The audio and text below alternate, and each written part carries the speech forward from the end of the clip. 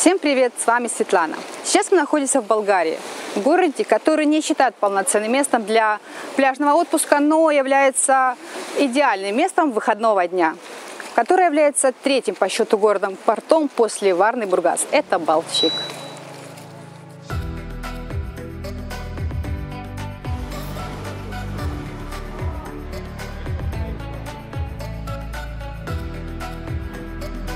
В Балчике, кажется, время здесь остановилось.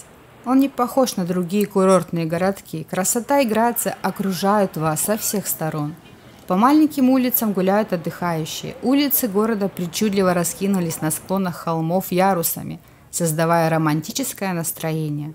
На вершине холма красуется название города. Изюминку курорту добавляют дома местного населения. Все они построены из белого камня с красной крышей. Если вы хотите увидеть Балчик во всей красе, советую взглянуть на него с моря или с холма в самом начале города. Больше всего мы увидели туристов из Румынии. Это было видно по количеству автомобильных номерных знаков и сувенирных флажков. Курорт Балчик располагается в северной части Болгарии, в 42 километрах от Варны. Город расположился на южном склоне горы и защищен бухтой.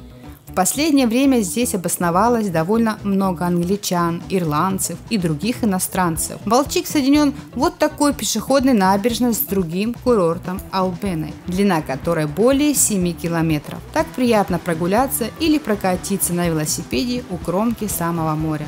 Как добраться? Ближайший аэропорт в Варне. В Балчик регулярно с промежутком полчаса-час ходят автобусы из Варны. Также можно доехать на такси. Платные парковки стоят 1,5 евро в час. Но даже на платных парковках, которые в центре, часто нет мест. Пляж. Центральный пляж Балчика является самым большим и популярным среди близлежащих пляжей. Но большой он, только если сравнивать его с другими еще меньшими пляжами. Центральный пляж едва достигает 200 метров в длину. На карте пляжи выделены оранжевым цветом, а все остальное прибрежное место занимают дамба с набережной и пристани для лодок и кораблей. Он расположен рядом с городским портом. Этот пляж отлично подходит для детей из-за мелководья. Пляж с мелким песком, и в нем попадаются маленькие ракушки. На центральном пляже есть спасатели, также есть медицинская бригада, вот такие душевые, раздевалки. Как и на других пляжах, вы можете воспользоваться возможностью аренды зонтов, шезлонгов, водных велосипедов и так далее. Помимо зоны с платными зонтами есть еще зона для бесплатного пользования пляжем. Дорога до пляжа абсолютно не благоустроена, придется идти через парковку с проезжающими автомобилями. Нет ни тротуарной плитки и даже асфальта, а вот грязь и пыль есть. Помимо центрального пляжа есть очень маленькие, импровизированные и необорудованные пляжи рядом с барами. Традиционная наша рубрика «Замер температуры воды в море». Мы провели на одном из таких маленьких пляжей. Вода в море 26,8 градусов. Цены на одном из пляжей: зонт 3 евро, шезлонг 2,5, шатер 12,5 евро. На центральном пляже цены такие же, только шезлонг стоит 3 евро. Цены на водные развлечения на набережной.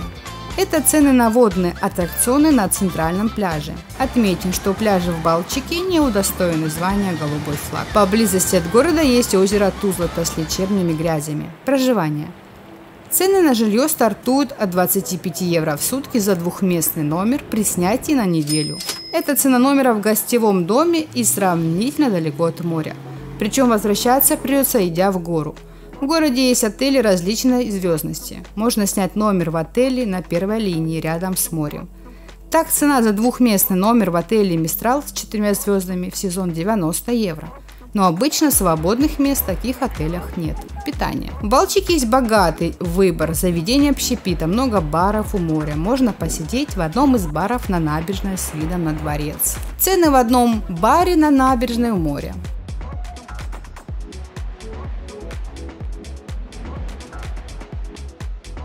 На улицах попадаются автоматы со снеками.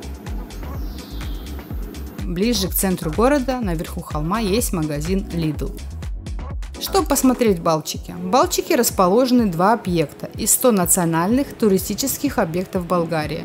Это ботанический сад и архитектурно-парковый комплекс «Дворец». Наряду с ними в Балчике есть менее известные, но интересные туристические объекты, такие как исторический музей, художественная галерея. Самой красивой частью дворца, несомненно, являются сады. Их создал известный швейцарский садовник Жюльяни. Вход во дворец платный, оплачивается в отдельной кассе перед входом в ботанический сад. Стоимость для одного взрослого составляет 3,5 евро. На кассе бывают очереди.